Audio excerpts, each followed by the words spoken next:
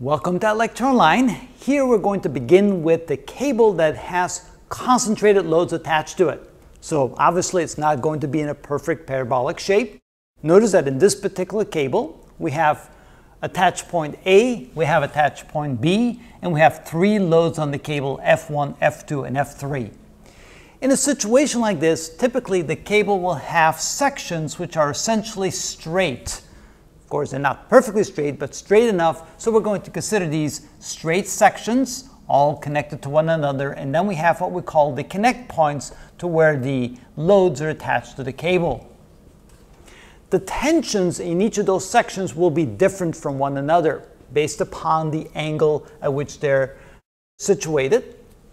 Also notice that the distance from attach point A to attach point B in the horizontal direction is considered L, and the distance between attach point A and attach point B in the vertical distance is considered D. Also consider the reaction forces. Since the full weight of the cable, which is typically ignored, and the loads on the cable, it's attached to the attach points here and is therefore carried by those attach points, we will have reactionary forces both at point A and at point B, where the cable is attached. The reaction forces, since we don't know the angle at which the cable will form between the end points and the attach points right here, we need to express the reactionary forces both in terms of the x and the y components, the x and the y components. Now typically in textbooks you'll see the y components to be in the vertical direction, upward in the positive vertical direction, and you'll see the x coordinates in the positive x direction.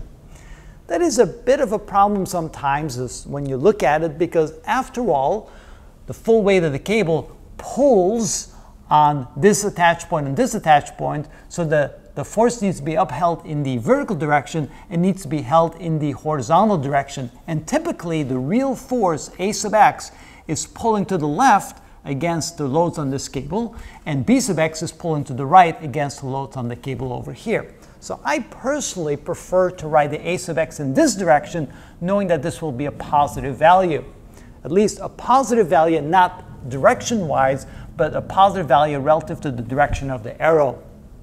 If you draw it like this and you solve for A sub x, you will typically get a negative value, which kind of makes it a little bit confusing. Why do you get a negative value pointing in the positive x direction? And by the way, we know that this is not the direction of the reactionary force. We really know that it's in this direction. So to make things a little simpler, I like to write it like this, but you can do it either way. Also, what we need to understand is that for each attach point, we will have a y coordinate and an x coordinate, a distance from the highest attach point to the point here that's called y1, and from the left to there that's called x1. Here's y2 and x2, y3 and x3. Now there's some additional things that we should know about a situation like this where a cable has specific loads on it, so what we call concentrated loads. First of all, we know that each section in the entire cable is under tension. So when you go to each of the individual sections, we can see that each section is under tension, which means that the cable pulls on, let's say in this section right here, the cable pulls in this direction. Let me use a different color. So the cable pulls in this direction away from point 2, and it pulls in this direction from point 3. So relative to the cable is pulling on these attach points. Relative to the attach points, of course, the attach points are pulling on the cable in the opposite direction. Cables are flexible, which means there's no way that cables can actually be under compression. If you try to compress a cable, it'll get all twisted up. It will not stay in its shape. So cables are made to always be under tension. The weight of the cable in most situations like this is negligible relative to the loads, and therefore we simply ignore the weight of the cable. There are situations where we will not do that, especially when we talk about catenaries, but in this case and in most other cases we simply ignore the weight of the cables.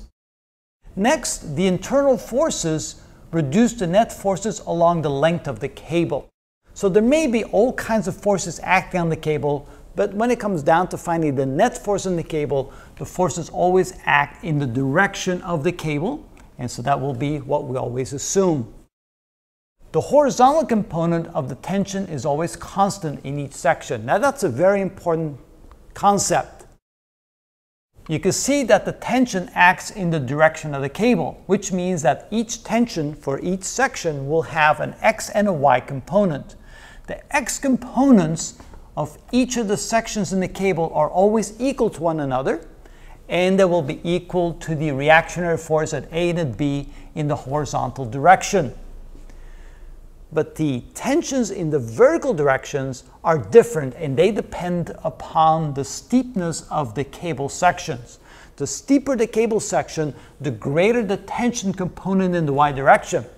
Because of that, the maximum tension will be found in the cable section that has the steepest angle. For example, this looks like it's the steepest angle. You would expect the maximum tension to be in this section of the cable, not because of the X component, because the tensions of the X components are all the same, but the tension of the Y component here will be the greatest. Therefore, the maximum tension will be found in this section. Consequently, the section with the smallest amount of tension will be right here because it has the smallest angle relative to the horizontal. So here you can see that the maximum tension is found in the steepest section. And in this particular case, where we have concentrated loads, we'll then assume that all the forces act at those load points. So we label them P1, P2, and P3, and the endpoints, that's where all the forces will be acting. There's no external forces acting anywhere else on these cable sections. So that's the good start on the understanding of how to deal with concentrated loads on cables, and later on we'll show you some examples of how to actually calculate the various sections, the tension in each section, the reactionary forces at A and B, and so forth. So in the next videos, we'll start with looking at what happens at the load points and what happens at the points in between the load points. So stay tuned and we'll have some good examples for you.